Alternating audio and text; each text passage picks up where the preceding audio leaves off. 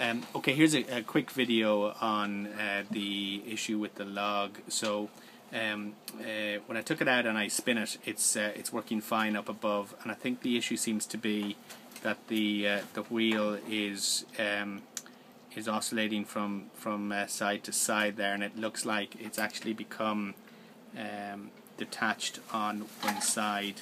It looks like the pin here has corroded, and it's actually the whole thing is just moving inside. So it looks like it's a mechanical problem. Now, I'm not sure if this head comes off or if it's the whole unit. In terms of serial numbers on it, long temp 52, I think. And that looks like NX2, so I guess that's for the Silva. Not sure. Okay.